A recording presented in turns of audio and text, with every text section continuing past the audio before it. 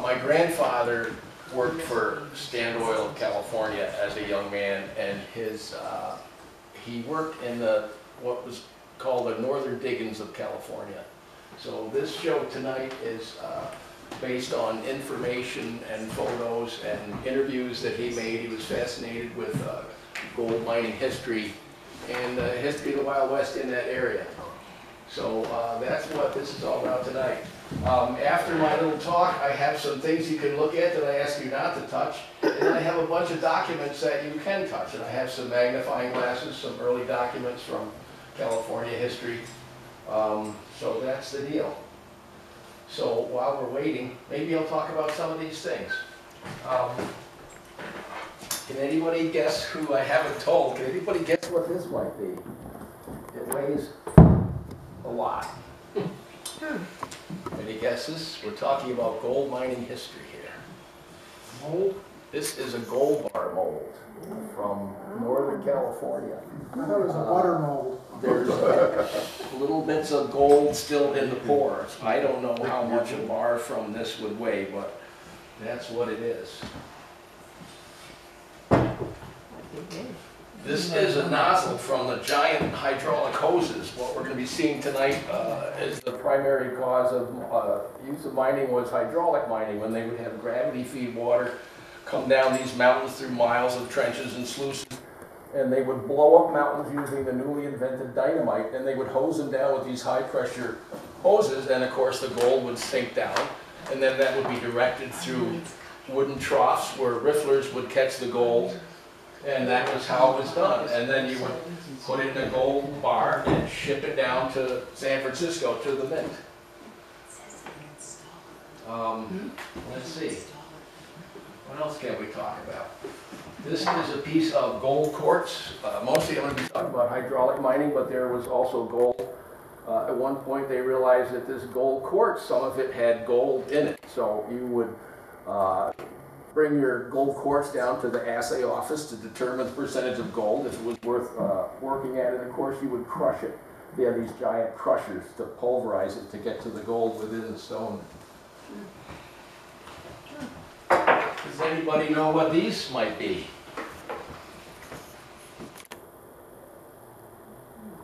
Again, think of mining. These are called miners' candlesticks. And you would pound that into a beam with your little candle, and you would pick away looking for gold, and then you'd pull it out and work down the mine. And this is a really fancy one. I think this guy found a bunch of gold, and so we had a fancy one made, but it's the same idea.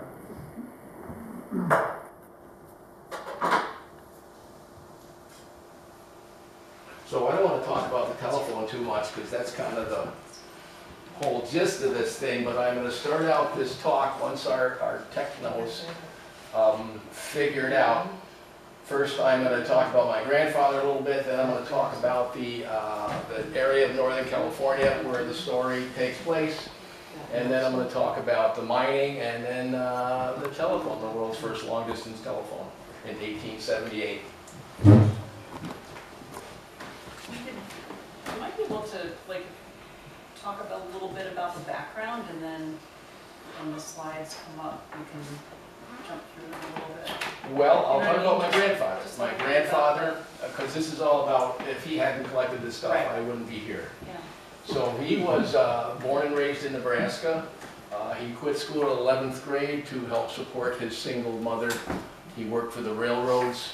He worked in a mail car. He was the guy who would put the sack, the leather sack of mail, leather and canvas sack, on the hook as the train slowed down for the whistle stop. So years later in Sacramento, there is a railroad museum, and sure enough, they had one of those railroad cars. And this is Nebraska, where he grew up.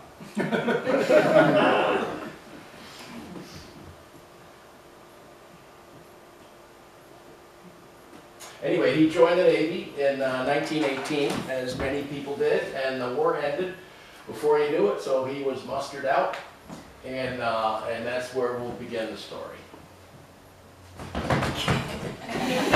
so close, we're so close. We're so close. For those of you watching on live stream, I'm looking out at probably 400 or 500 people.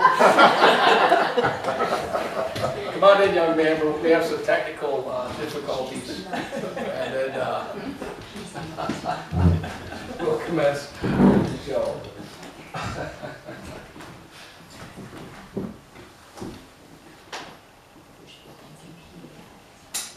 What else can I say?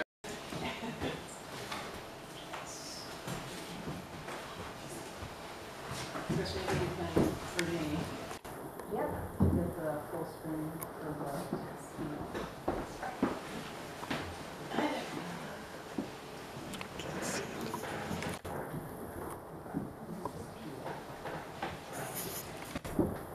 Anyway, this is my grandfather, Jack Wolff. Here he is posing with the original Ridge telephone, which is here on the table, as well as his beautiful blue insulator. And he was thrilled in 1965 to show the modern phone. Here he's on a modern telephone, you know, looking at this old phone. This talk is based on documents, photos, and stories collected by him in the late 20s and early 30s when he was living in Grass Valley, California, in the Sierra Nevada mountains. Born and raised in Nebraska, joined the Navy, blah, blah, blah. So, or you can click the button. So,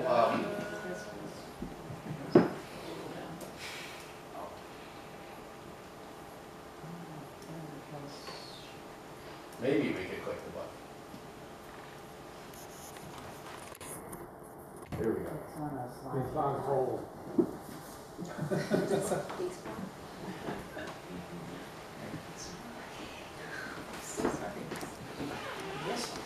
So we're going, oh, I see. Okay. So he was also a photographer, my grandfather. And in 1915, he met this young woman and took a picture of her in front of her parents' home. That's my grandmother. And 6 years later, they were married. Okay, Mimi. By then, he was a district manager of Standard Oil, California. He was managing a few gas stations and seeking locations for new ones. It was the Roaring Twenties now, and people wanted to go up into the old gold rush towns in the mountains. He began picking up documents in abandoned buildings and studying gold mining history in that area. Next. This is a map he drew of the area. It's probably hard to see from your seats. Here we have San Francisco. Here we have Sutter's Fort. Sutter's Fort, of course, turned into the city of Sacramento. And then you could navigate as far as Marysville up here, and then you went up into the mountains by wagon. Eventually there was narrow gauge railroad. This was his mining district. Here's Donner Lake. Donner Lake, you might remember that name from California history. So anyway, next. So this is his district in the northern Sierra Nevada mountains. This is the road between Downeyville and Sierra City. Now in 1929, you can see there's no big timber left. All the big timber was cut. Now we're having second growth. It's coming back. His little car's down here in the foreground. He loved to photograph his car in photographs. Okay, a slight digression. So while they're living up in the mountains, of course in 1927, as we all know, Lindbergh flew across the ocean. And so my grandfather, like many other people, was enamored of that idea. So in 1928, he spent several months at the Ryan Aircraft Corporation in San Diego. They offered flying lessons. Ryan Aircraft built the Spirit of St. Louis the year earlier. So this is my grandfather taking a selfie on his first solo flight in 1928. He's 3,000 feet above San Diego, which you can see in the background on the left. So he was quite a guy. Next photo. This is the romantic part of the show. This is my grandfather taking a photo of his wife and himself. They're in a Curtiss Robin, which was a very beloved enclosed plane, you know, started by our friend from Hammondsport, Curtiss. All right, now we get to the real story. This is Sutter's Fort in 1847. And of course, it was on the American River. And of course, James Marshall was building a sawmill for Sutter. who happened to be in Washington when gold was discovered. And the next slide, please. So gold was discovered in 1848. By 1849, of course, there were waves of gold seekers from all over the world. Some of the first people there were Mormons because they were up in Utah. And this is what's called Mormon Hill. This is a settlement right on the American River, just a stone's throw from Sutter's Fort. And they pretty much looted Sutter's Fort and brought everything to start these communities.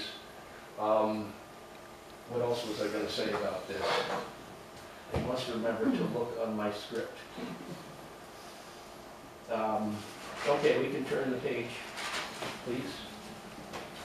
So now, you know, men from all over descended and started following these streams up into the mountains. And initially, they would do what was called mining with a Bowie knife, where you were just prying apart boulders to try to get to the heavy gold that had sunk beneath them.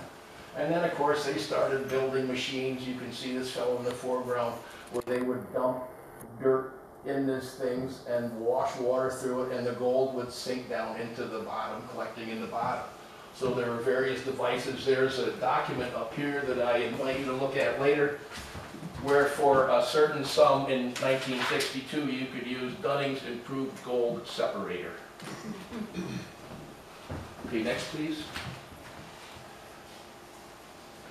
So now 1858, this is Timbuktu, California, so named because it was so far up in the mountains. And there's the streets are just wonderful. Aren't they? Can you imagine navigating in those muddy streets way out in the middle of nowhere? And I have to tell the wonderful joke that has come down from these days, where one day a fellow was on the boardwalk and he saw a hat sitting in the mud.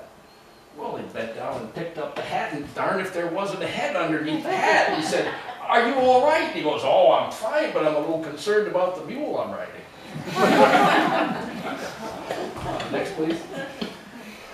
So by 1858, it was hydraulic mining. Hydraulic mining, they would, again, as I mentioned before, Nobel's dynamite had just been invented, earning him the money for his future Nobel prizes. But so Americans were buying tons and tons of dynamite, blowing up these mountains. High pressure hoses, again, miles of trenches had been dug by Chinese workers, trenches and flumes bringing water down through giant nozzles like this or bigger, blasting these hillsides. I mean, the water would rip through a man. It was so powerful. And then the gold would come down, slide, and the stuff would slide through these chutes where they would have slats to collect the heavy gold. This is the Malakoff gold mine. In the 1870s, one day, they made a 512-pound gold bar from one day's collections of gold, because they could. And my grandfather wrote that they brought it into town. They missed the Wells Fargo stage, so they just left it on the street. And it was there in the morning, because, you know, how do you steal a 512-pound gold brick? So that's the story. So next, please.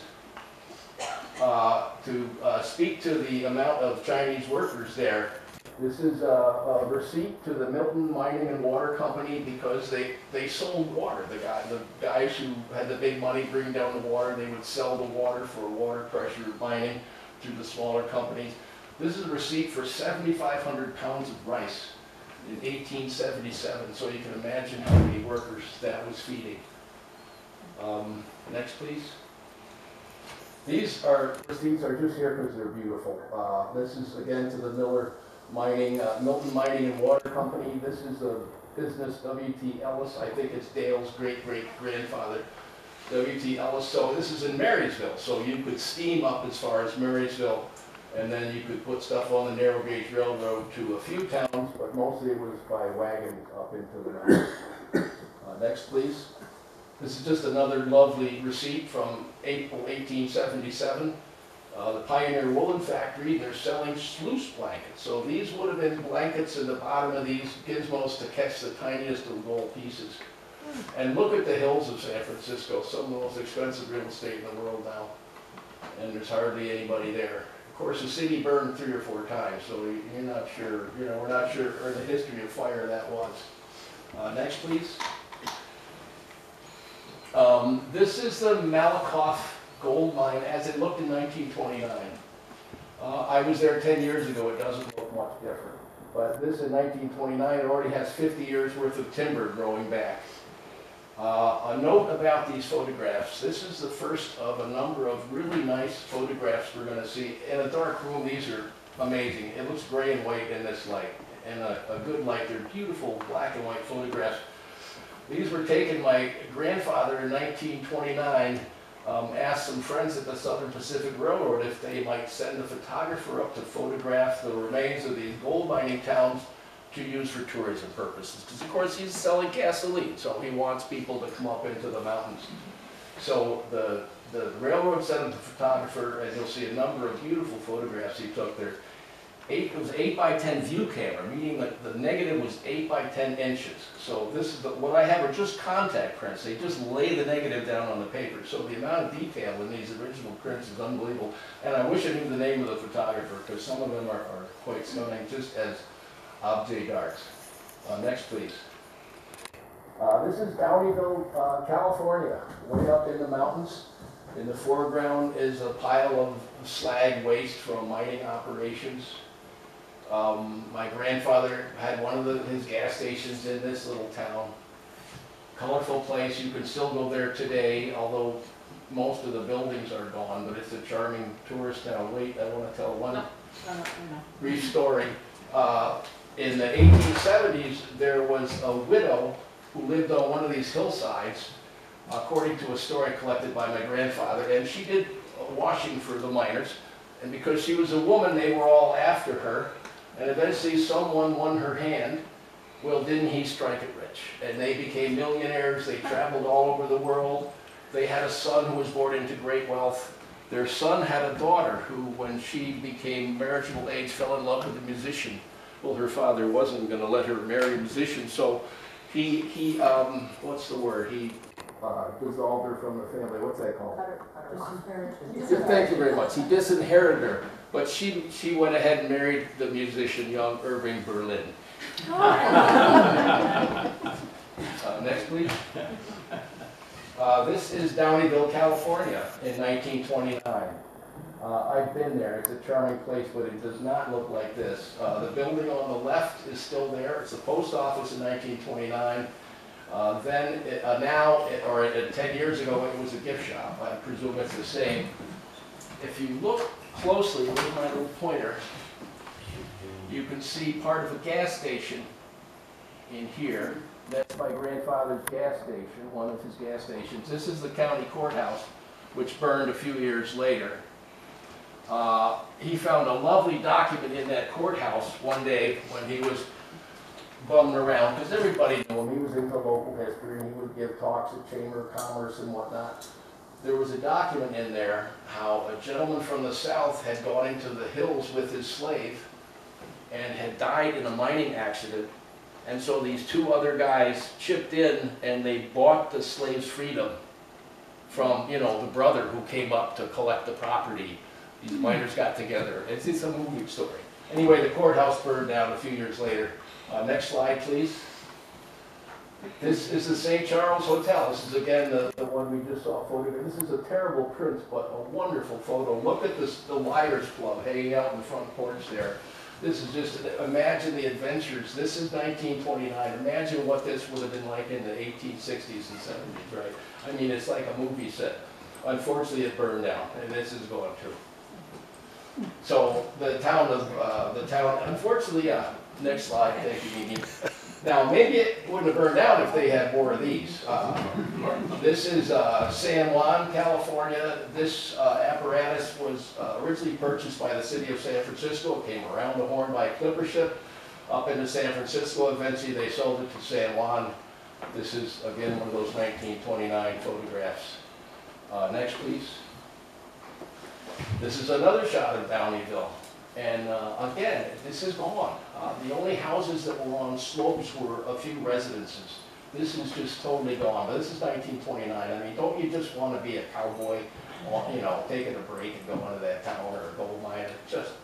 It's all steel shutters. Everything, even behind the glass, is steel shutters because, you know, gold was everywhere. Next, please. This is another old mining building.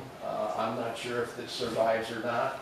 What's notable is how they used brick, which had to come up by wagon, is around the steel doors and windows, and everything else is stream rock. Next, please. Another building, I don't know in what town.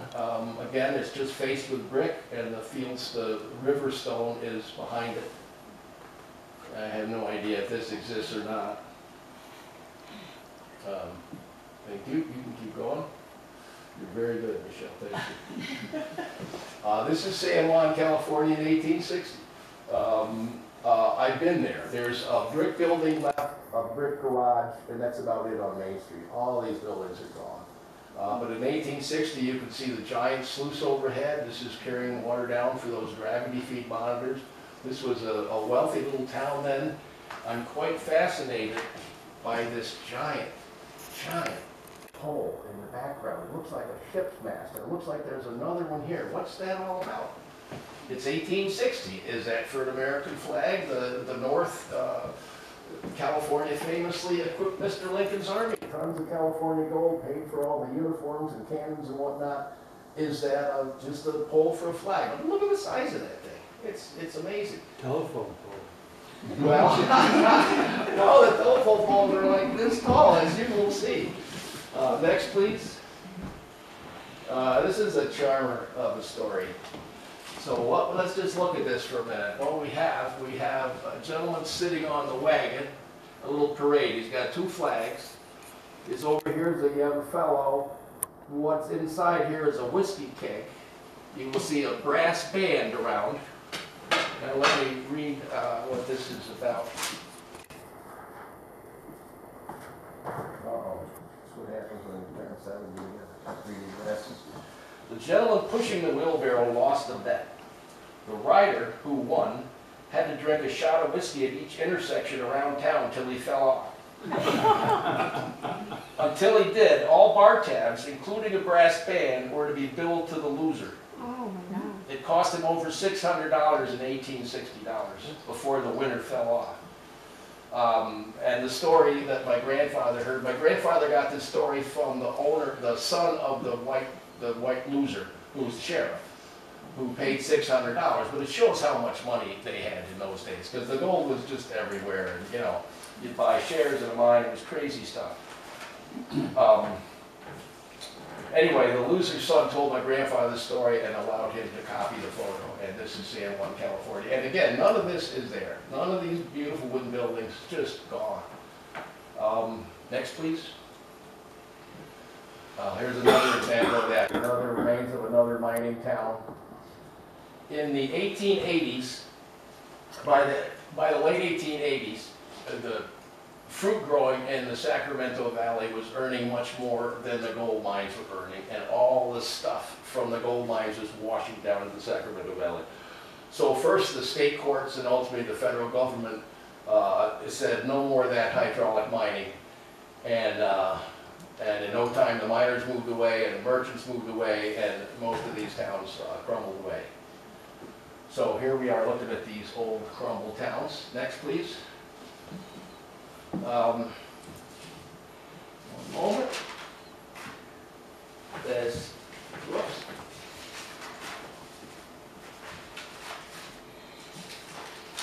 Don't touch that dial. This is North Bloomfield, California, as it looked in 1929. This was one of those tent cities that sprang up along the American River, and it was originally called Humbug, because when the miners would get drunk and accidentally let slip of how much gold people were finding in this area, people would say, "Ah, humbug." But it turned out to be true, and a big town grew up there. And then again, this is as it looked in 1929. I've been to that spot. There's not one hint that there was anything there, although I would love to go there with a metal detector, and these days I bet a lot of people do. Okay, next slide, please. This is Virginia City, California in 1929. It was a big mining area. You can see in the back hills the remains of mines from 50 years earlier, but this town is still holding on. And now you can go there. It's a charming little tourist town. They have an opera house that never burned down, where Caruso sang. Mark Twain in his heyday spoke there, although Thomas Edison had invented the machine to capture voice, but no recordings exist of Mark Twain, and he was supposed to be one of the greatest speakers of all time. Next slide, please. This is the houses on the hillside of Virginia City, and you can see how sketchy they are, and you wonder if any of them survived. But, you know, you make do. Also, I should mention, this is Virginia City, California. Virginia City, Nevada was over the Rocky Mountains, home of the fabulous Comstock silver lode, which was a huge, you know, made a lot of fortunes. And Mark Twain, as a young man, worked at the Virginia City Enterprise as a newspaper reporter because he didn't want to fight in the Civil War. So he was out in the Rocky Mountains instead. Next slide, please. This is the remains of an actual theater, 49ers Theater, somewhere in one of these small towns, I don't know which, where there were actual dancers on that stage, and, you know, crazy drunken miners in front of them would literally throw gold nuggets. Troops of dancers would come from San Francisco, troops of dancers would come from France, I have read, and I've read that they were strictly chaperoned, and the only way you could date one was if you married one. So my grandfather said some of California's grandest families started here. Next slide, please. Or in similar places. This is another old store that has this beautiful old hand lettering, like, you know, somebody like me did years ago, where they're buying and selling gold dust and all this kind of stuff. It's just too cool. Is this building still there? Who knows? Don't even know what town it is or was in. Next, please. This is an assay office in Nevada City, California, and that gentleman, Mr. Ott, is holding a sample of ore. Another character was a lineman on the original Ridge phone line who gave my grandfather a lot of information that we're about to learn. Mr. Ott's father assayed the ore from over the mountain, Nevada City, California, that led Nevada City, Nevada, that led to the Comstock Silver Rush, which was just a huge deal back in the day. All right, next, please. This is a scale that for one of those towns that weighed many, many pounds of gold over the years. My grandfather watched it in action, and it was in a glass box, so no dust would interfere with the, you know, the precious weight. Next, please. And here's a receipt from Wells Fargo and Company from 1886, which would have been the end of that era, and it's for $2,900 gold bar. Next, please. And here's a Wells Fargo stagecoach, as it looked in 1929 or 30 with my dad and his brother climbing on it. And my big joke here is on the other side of the stagecoach, that's my grandmother sending a text.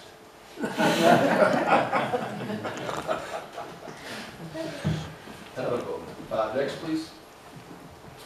Now, of course, the school cars would go on the stagecoaches, and the guys with the big mustaches would jump out of the trees and say, "Stand and deliver," or whatever. So this is where a stagecoach robbery took place. They would paint a white spot on the rocks, and where someone was killed has a black ring around it. This one has a black ring around it, and this old stage driver is posed pointing to it. Next, please. This is one of the remains of one of the mining headquarters as it looked in 1929. Next, this is another one. You can see the giant water pipe that's passing underneath, because it's a water company. They're selling water. They're mining and they're selling water rights. They're using the water and selling the water to other people. In miners' inches, it's called. Next, please. This is the town of Goodyear's Bar in 1860s or 70s. You can see they pretty much denuded the hillsides. They also have two giant flagpoles. Don't appear as tall as San Juan, but big flagpoles. 1860s or 70s. Next, please. This is Goodyear's Bar in 1929. So 50 years later, 60 years later, you can see the scars from mining around, and I have no idea if this place exists or not. Next, please. This is one of those stunning photographs I was talking about. And again, in a dark room where you can see it in real black and white, it's knockout. My grandfather told me he remembers seeing this guy frequently in those days. He said he was always clean and his clothes looked stream-washed. Those are the words he used, stream-washed. And the photographer posed him beautifully next to this big derrick. This is the North Star mine in Grass Valley, California, which is still functioning in 1929. He's not working there. Next photo, please. These are some of the miners at the North Star mine. Next. And this is a 4,000 deep, 4,000 foot tunnel, straight down. They are about to go down and look for gold. Most of these miners were Welshmen and Welsh and Cornish men from England. Next, please, because they were experienced miners. And here they are down in the mine, you know, tink, tink, tink, looking for that little flash of gold. It's great work if you can get it. And it was hard work, and a lot of them, you know, this is a last view of them that people had. So this is a marvelous machine. Look at this thing. There's 4 carved heads on the top corners. And I really hope that exists somewhere, because it's a thing of beauty. I couldn't tell you what town that's in. Next, please. And here's my grandfather, and he's driving around one day, and doesn't he see this? What looks like a telephone pole. So now I have to read a couple of things.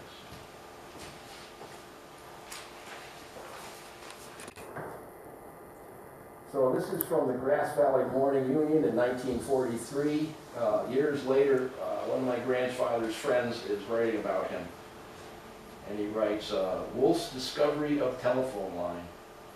While residing in Grass Valley, Jack Wolff mixed research with business to such extent that he made discovery of numerous interesting and important incidents virtually unknown to the present generation and largely forgotten by the receiving generation. Several times while driving up the Ridge Road, he noticed a sagging pole bearing a wisp of rusted wire. One day he investigated and began to question old-timers. The result was disclosure of the fact that long-distance telephoning had its first practical exemplification, there's a good word, exemplification on the San Juan Ridge. It was a 60-mile private line maintained by the hydraulic mining companies between French Corral and Lake Bowman, and its purpose was to control the flows of water, a sort of dispatcher service. But private messages were also transmitted. Search revealed enough of old equipment, crude sending and receiving instruments, insulators, batteries, and so on, to make a sizable museum of telephony. So the mining companies, you know, Thomas Edison, Bell, Alexander Graham Bell, a year and a half before the Ridge phone line opened, had invented the telephone. We all know this. Watson, come here, I need you. But Bell's instrument could only go 3 or 4 miles. So cities were full of telephones. I could run a phone to your house, and people did. And you see photos of the cities in those days, it's a cacophony of wires. But they couldn't go long distance. So, Thomas Edison invented the carbon transmitter, in which compressed lamp black buttons were used to obtain the necessary variable resistance in the circuit. It marked a real advance in the art of telephony, another great word, telephony, and aided materially in bringing the Bell telephone into practical use. Edison invented this on behalf of the Western Union Company, which had set up the American-speaking telephone company to compete with the Bell Company. This carbon button enabled the telephone to be used over many miles instead of only 4 or 5 miles. Therefore, the Edison telephone was used by the Ridge Telephone Company on their 60-mile line between French Corral and Lake Milton in the High Sierra Mountains. This was built by Paul Seiler of the California Electrical Works of San Francisco. Prior to the phone, they were desperate for this technology because they had miles of water upstream, and they only had riders to communicate when to open the floodgates, when, you know, so months of work could be negated by bad communication. So they were very anxious to have this phone, and they had the money for the phone. Next, please. This is another photograph he took of the old phone line, and of course he had to get his car with the rumble seat in there because, you know, he just loved his cars. Next, please. Here it is, the Ridge telephone. This is the one here lying on the table. One moment. Don't touch that dial. Yes, next, please.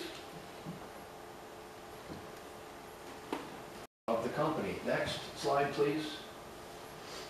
This one says, since the organization of the company up to December 1st, 1879, a period 1 year, the following expenditures have been made, etc. So this proves that they were operating in 1878. I believe that's 4 years before Bell was able to do a successful long-distance line. Next, please. More just daily business records from the Ridge Telephone Company. My grandfather found quite a few of these. You can see how water-stained they are. And you know, again, they're only 50 years old. It'd be like us picking up documents, invoices from the 1970s. Who would do this, right? But he was interested in gold mining. It was all about that. And of course, then he found the phone, and that was related. So it was all part of the big picture. Next, please. This is on the right is one of the early guys who helped Seiler install the phone, still kicking in 1930 or so, and he's holding this phone here, right here. Next, please. This is Payne's Hotel and Ranch in Lake City, Nevada. Look how many buildings are in Lake City. This is quite the city. But anyway, Payne's Hotel, this is in the glory days, 1870s. You can see there is a phone line on those single poles leading to Payne's Hotel because they had a phone in the lobby. The mining officials used it. You could use it for a fee. Next, please. This is Payne's Hotel in 1929. It's gone a little downhill, but you can see it still has the phone line with the insulator on the corner of the building. Those are quite valuable now, so I'm sure that's long gone. I imagine the building is long gone. Next, please. This is the western terminus of the Ridge phone line. This is the Milton Mining and Water Company's headquarters. My grandfather had permission to go through that building by surviving people and got a lot of documents out of there. That building was restored, and I've been to that building. Although it sits by itself, the town that it once supported is nowhere in sight. Here are the rules of the Ridge Telephone Company. So it's hard to read all this, but this was posted by all the phones, and I think the way it worked. Let's see the next one. Oh, well. This is sort of a digression, but I wanted to show here that the phone was used for many purposes. This is using, this is 1884 presidential election. Blaine has got 25 votes, Grover Cleveland has 30 votes. So they're using the phone 1884 for gathering electoral information. Next line, please. So if I wanted to send a message to someone, I would go and pay, and they would write the message out and read it into the phone, and somebody would take it down at the other end and deliver the slip.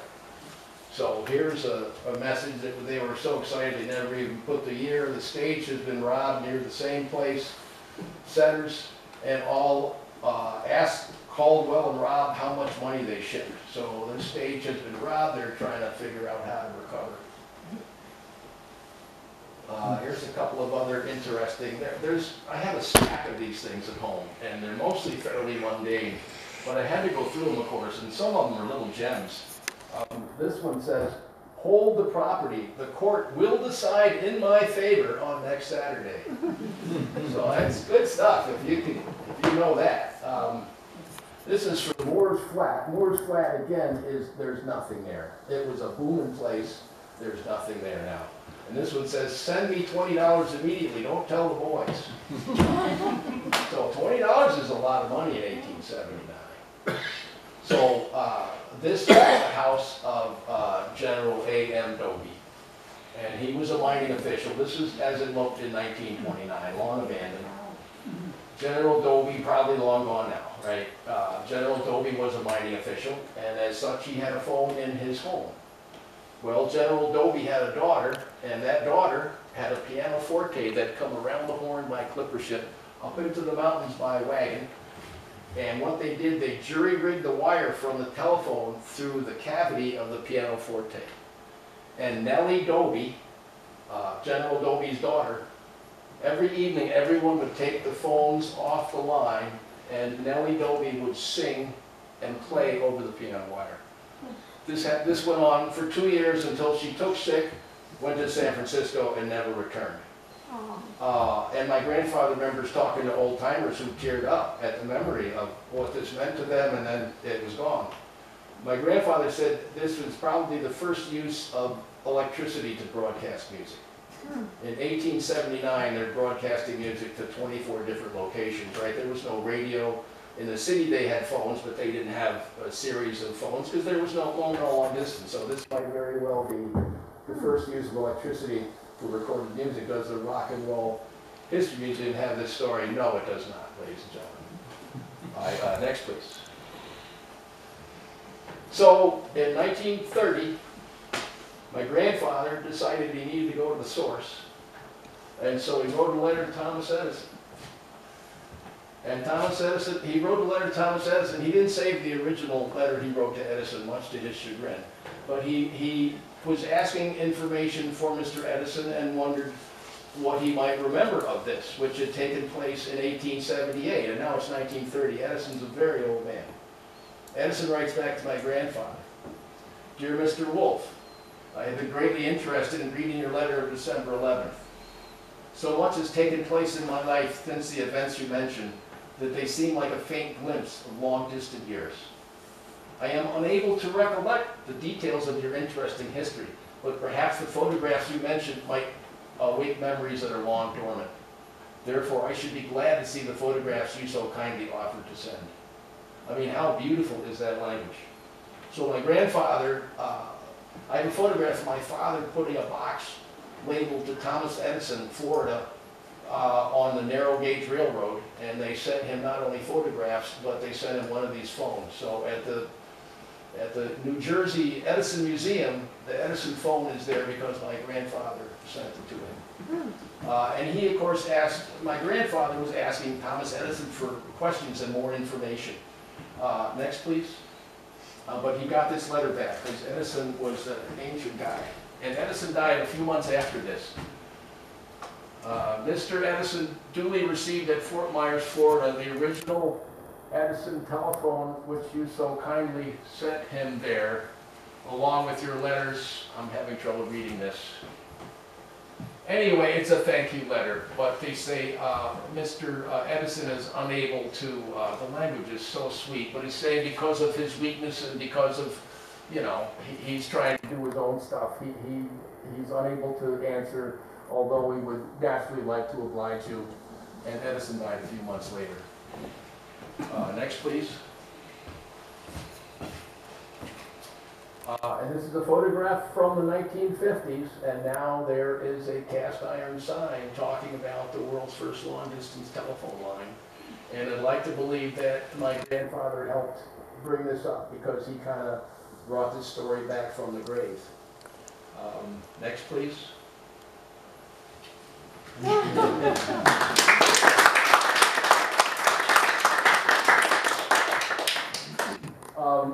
I have some things that you're welcome to look at and not touch, and then I have a bunch of early documents and some magnifying glasses, and you're more than welcome to come up and pour over these. A lot of them have documents on both sides. They're a wonderful look back into the past. Here we have the phone. The bell's not attached. These are different little lighting whale oil lamps that you would hang in your mine to illuminate it. Here's another kind. This is how the ridge phone wire was repaired when broken. This is a piece that he saved. This, here we have the giant hydraulic hose. This is a smaller hydraulic hose that was always a pencil can on his desk or he hacked it off. But it's a, you know, it's a leather hose with rivets. It's quite a lovely thing in itself. And I don't know what this is, some kind of alchemy thing, perhaps used, chemicals were involved with, not with hydraulic mining, but with crushing gold ore and separating the gold from the ore. So maybe it's something of that nature. And this, of course, was the gold bar mold that I showed earlier that you can check out. It still has some gold in the pores. And I've actually been in touch with Smithsonian Museum, and they said they don't have a gold bar mold, if you can believe that. So someday this might go there. We're in the process of working on that. But that's it, folks.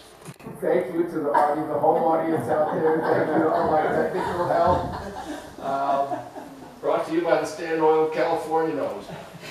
Chris, can you remind me how your grandfather got from the Navy to Standard Oil? He first went to work for Standard Oil on a ship, and perhaps because of his Navy experience, so he was on a Standard Oil ship that went 600 miles up the Yangtze River to Peking, China. And he's like a 20-year-old kid from Nebraska. And that's how he started working for Standard Oil. I don't exactly know the transitions to regional manager. I know he also worked for the Southern Pacific Railroad for a while. There's a lot I don't know. But I do have a wonderful story from when he was at the Yangtze River. So this is 1918. A kid from Nebraska is 600 miles. You know, they've never seen white guys. He's never seen, well, he's seen Chinese people because they were all over California as workers. But this was all new to him. So he had a friend who wanted to go eat. And they figured out, they were directed to this place where you could get food. And they walked in and everybody was thrilled because these two sailors were sitting there. And they waited, and they waited, and they waited, and they waited. And finally, with great fanfare and a small parade, they brought out this duck that had all the feathers on it, and it was just this big duck. And they didn't know what to do, and they left some money and walked out. And years later, my grandfather had a Chinese friend in San Francisco, and they told him, boy, did you blow it. He said they take that duck, they clean everything out, they stuff it and roast to perfection, and they put all the feathers back for the presentation. So it was this gourmet delicacy that they just, these Nebraska kids said, no, no, see you later. Doesn't look right. He also told me another story, and this is one of those, I almost could not be here. He's walking back to the ship one night, and there are large Chinese from different parts of the country. My grandfather was 6'2" at that point. But all of a sudden, on the dark wharf, on the way to the ship, a Chinese guy steps out of the shadows and says, yuan or whatever, he wants money. And then another one steps out, and another one, and he's suddenly surrounded by these 6 big Chinese guys, and they all want money. Now, he knew jiu-jitsu, because the rich guy in his Nebraska town had a Chinese houseboy. So they taught the houseboy English, he taught them all jiu-jitsu. So that gave him enough confidence to think his way through this. And he knew that that wasn't going to help him because there were 6 guys. But he stayed calm, he remembered he had an electric torch in his pocket. What's that, a flashlight, right? An electric torch. So he pulls it out and he shines it in the face of the first guy. Step back. And then he went around the circle and they all stepped back and he walked to the moon. And that's why I'm here, ladies and gentlemen. Because he had that electric torch and remembered to use it. Tell the story about the one you told me about your grandfather flying, took your grandmother up and they had to drop down. Oh yeah, so like I said, he was a flyer, and I could do a whole show on that, because he's a wonderful photographer and took wonderful photographs of those years. And this one day he rented an open cockpit plane, and he took my grandmother and her sister up flying. And there they are bombing around, well, doesn't the engine quit? And now we have these planes, if you've seen them, they're just canvas over wood, you know. So the engine is this huge thing. When the engine quits, you go down, And he managed to go down and steer between these big, you know, haystacks. There were no bales, right? He's steering between these haystacks, and the plane wing, you know, ended up in a fence. And my aunt, the story says, jumps out of the plane and says, "Why'd you hit the fence?" You know, she had no idea that the engine quit and he saved their life. So, great story. Yes, sir. Bye, neighbor. I thought maybe you'd show a picture of the Levi Strauss invoice. No, I did not. But I have a lot of information. I could go on. I could do a whole nother show on this stuff. I really could. But one of the, what is being alluded to, what Marty is alluding to is, in one of the buildings, well, there was a guy named Cummings. My grandfather learned all about this guy. This guy had come out in the gold rush and went up in the mountains and became a wheeler dealer. He became a banker. He would buy and trade, you know, real estate, selling shares of mines.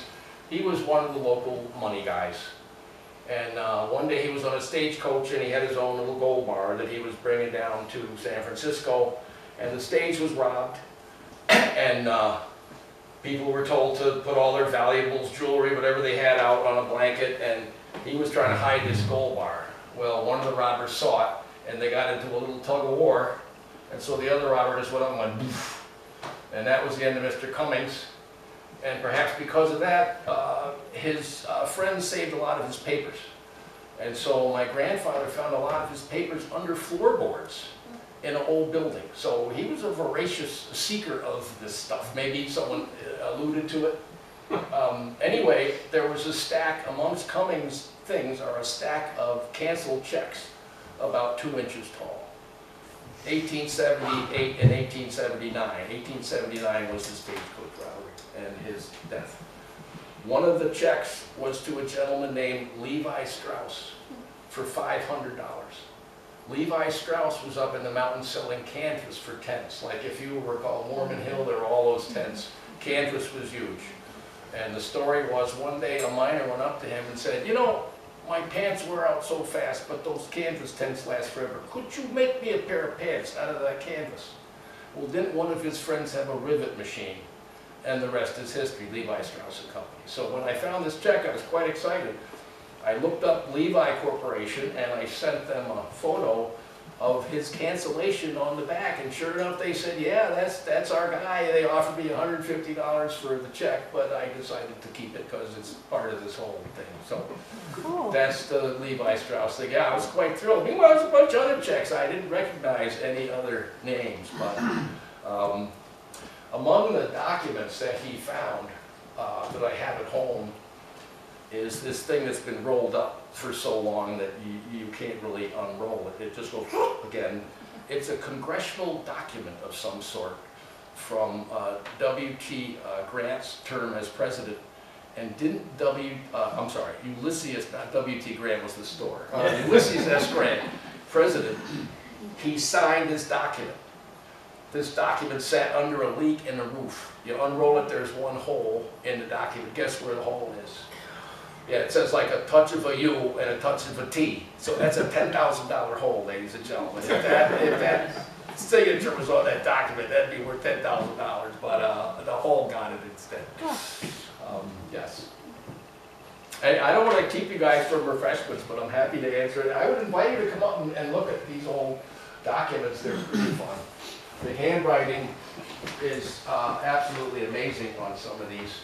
You know, your reading, writing, and arithmetic. So don't be shy.